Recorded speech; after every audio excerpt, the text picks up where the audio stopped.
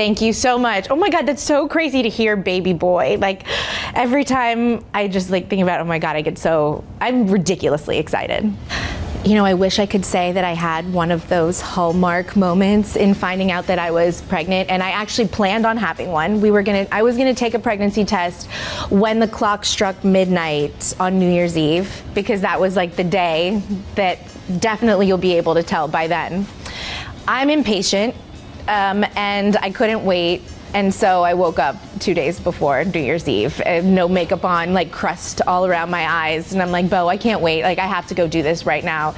It was so anticlimactic, but the best ever. I wish I had that story to be like, we found out at New Year's Eve. No, I can't even begin to explain how happy I am to have a boy. Like, to be able to just say, I've experienced having both, I just think is such a magical thing, and I'm really lucky and I'm really blessed to be in this situation. But like I was saying earlier, I just hear that boys love their moms, that they're just so ride or die for their moms. And I'm like kind of a needy person when it comes to the people that I'm closest to. And Hartford isn't needy for me. So I really can't wait to have a little boy be needy for me. So Beau had me convinced that he didn't care either way. Like, he loves being a girl dad. He brags about how he loves being a girl dad.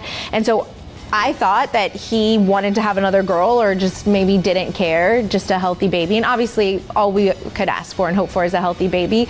But the second that we found out it was the boy, I've never seen him cry so hard. He spent the next week just looking at photos of the little blue box with the blue vans, just on and off crying.